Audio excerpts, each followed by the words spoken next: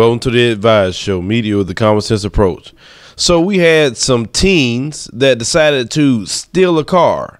They was caught, and then they went to court. Now, as these teen thugs was in court, thinking it's a joke, laughing, the Why in the Hood rats showed up as well inside the courtroom. And you know when they show up, it's going to be a problem. Let's go ahead and roll the clip. A Broward County courtroom turned into a circus Tuesday. What was supposed to be a serious situation was met with laughing, smiling, kicking, cursing, and outbursts. Just one day after police say 14 suspects led them on a multi-city chase. Get that off me, what the The end result, more individuals being taken into custody. Oh, get the cameras over. Hush your mouth, I said it. At the hearing for 15-year-old Maurice Thomas, the suspected driver, and 15-year-old Thomas Butler, seen here smiling for our cameras, the pair seemed to show up to show out in front of a judge. They're already accused of stealing cars and running from police. Also, the four suspects are wanted for crimes in Broward, Palm Beach, and Martin counties. It started Monday evening when police say 4 teens stole this blue car at Lighthouse Point, then ditched it in Lauderdale Lakes, took off across this field and stole another car, police say. The suspects were caught, but the antics continued Tuesday in the courtroom when their friends were belligerent, then refused to leave. In the end, several more were arrested. Now, some of you have asked me in the past, why would I call them thugs? And I'm going to tell you why.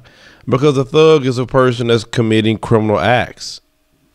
If these kids weren't committing a criminal act, I wouldn't call them a thug. Some of you have an issue when I call them a why hyena hood rat.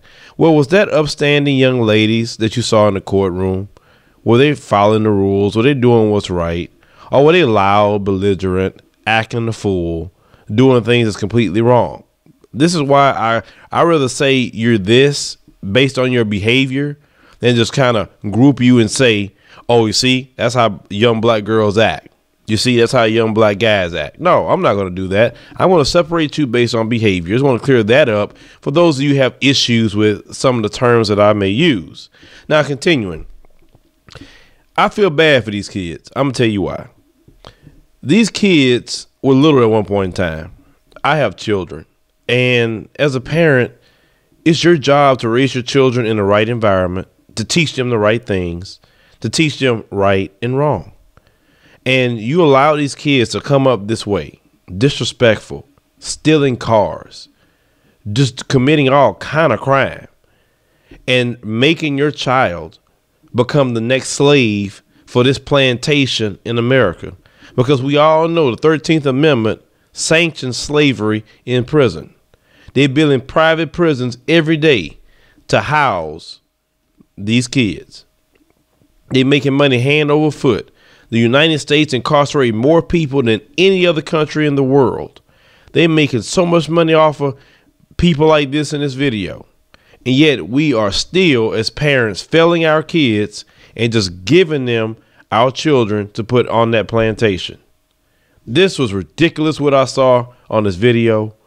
I'll feel embarrassed. I would feel like I failed as a parent miserably if I saw my son a part of that group.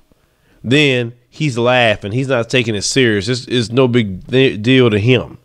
Then if any of those girls and my daughters out to put my head between my legs, doing all that. What's all that? What's all that? What's all that? And you in court supposed to be supporting your person, and you doing all that, getting contempt of court charge. What, you want to get arrested? I mean, no implications. And you know the criminal records follow you for the rest of your life. And you know how it is ×2 for black people with criminal records. But these kids wasn't taught anything about the real world, wasn't taught about keeping your record clean, trying to stay on a straight and narrow, try to do the best that they can in this world.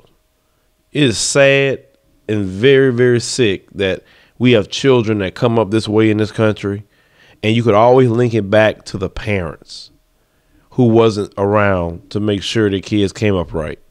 I hate to see children like this. I really do. I hate to see kids grow up to be thugs and wild hyena hood rats. I hate that. When you're an adult, you know, I'm a lot hard on you But when you're a teenager, sometimes I have to look at you and they look, and you can see their kids. You can see it in their faces. Like, oh my God, they like just trying to ruin your life already.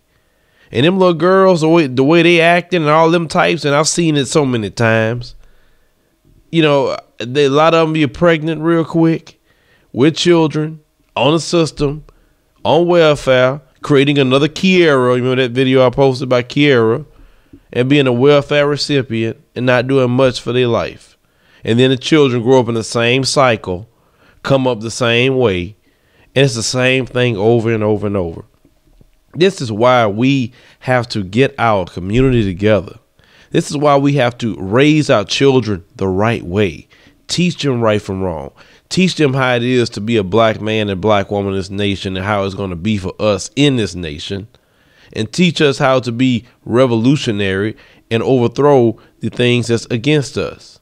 You see, I understand part of the children today have a rebellious nature right now. And I understand that rebellious nature comes from the revolutionary spirit that's already in them. I get that. But if it's not directed right, it's going to do things like what we see today is committing crimes. Because it's just really sad that these kids have no structure and they're going to go to jail on things they should not be doing. And as parents, it is our fault if our kids end up that way. Yes, they make their own choices, but usually with children, you can mold them where they should go. Now, they become an adult, do something, you can't do nothing about it. But at this age, even when the mama was telling that girl to shut her mouth, she still was going on and on, didn't even care.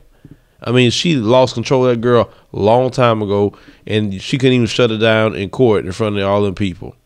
Please control your children, raise them right, and don't wait till they get that age that you see. Start when they're 2 years old, 1 year old. Get them in line then. That way they won't grow up to be like that, which you saw in this video. Make sure you check out the description box for the studio we're building. It's one campaign. We're building a TV-ready studio, and we need your help. Please check it out and donate. If you want to donate privately, you can on adviseshow.com. You hit the donate tab. Hit me up in the comments, choose your commentary, subscribe.